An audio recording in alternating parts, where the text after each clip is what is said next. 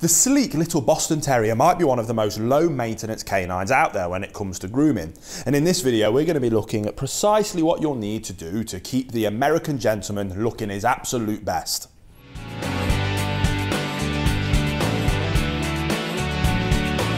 Welcome back to the Fenrir Boston Terrier Show. If this is your first time here, my name's Will. I'm a canine behaviourist and I'm the founder here at FenrirCanineLeaders.com. This channel is dedicated to helping you learn everything you could ever want to know about the glorious little Boston Terrier. And if you love the Boston Terrier as much as we do, don't forget to subscribe and turn on that notification bell and you'll never miss a future Boston Terrier video. So then, let's dive into today's video and we'll go over everything you need to know when it comes to grooming your Boston.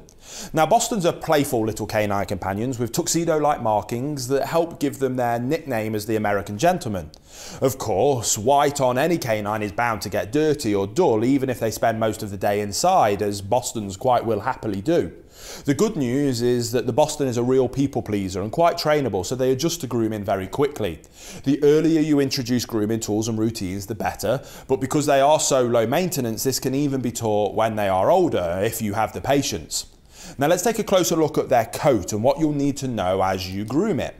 Now the Boston has a short, sleek coat that sheds minimally throughout the year, but you'll still want to brush them regularly. Brushing a short coat helps remove and loosen the dander and bits of debris that can be stuck just underneath their fur. And it also brings their natural oils through the coat. These oils make them softer and their coats shine with a healthy glow.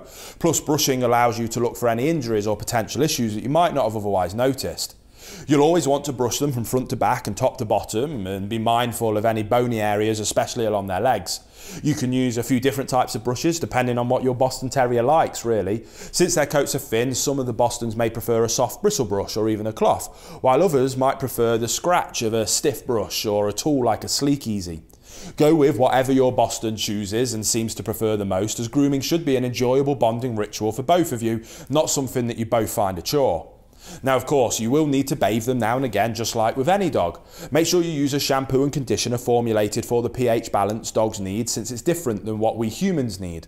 Like you do when brushing, wash and rinse in a front to back pattern and using a wet rag on their face to be careful of not getting any water or shampoo in their eyes. Hey guys, if you're not already, you should be following our Fenrir Rescue Diaries over on Fenrir Canine Training channel. That is following my journey of working at a rescue centre, helping dogs that have been abandoned, abused, given up or found as strays, and helping implement behaviour modification programs to allow them to become perfect canine companions that can be rehomed to their forever homes. So if you're interested in following my journey of how I do that, there'll be a link to that channel down in the description box below. I think you'll really enjoy the journey, but I'll let you get back to the video you were just watching. Now, depending on the activity level of your Boston, you may not have to trim their nails that often, but it's regularly needed for all but the most active of Bostons. Do both of you a favour and get them used to nail clippers or the vibration of a nail grinding tool early on in their life, just to make it an easier experience if you do need to. Now, when grooming your Boston, you'll want to pay extra attention to their ears and jowls. Check their ears for any irritations or dirt, but don't use Q-tips or anything hard to clean them. You can use a special ear cleaning solution, but make sure to go back with a dry cotton ball or rag to make sure that no moisture is left behind that could cause an issue. Now, you can check their jowls and under their chin for any bumps or irritations and give their face a gentle rub with a damp towel. They aren't droolers, but they snort and often sneeze, which can dry on their nose and jowls, causing irritations. They can be prone to small pimple-like bumps if they are sloppy eaters or drinkers, so wiping their face down every day can really help with this. And other than that, you pretty much have yourself a very easy to groom dog breed, and a breed that you can keep looking absolutely stunning with pretty minimal effort.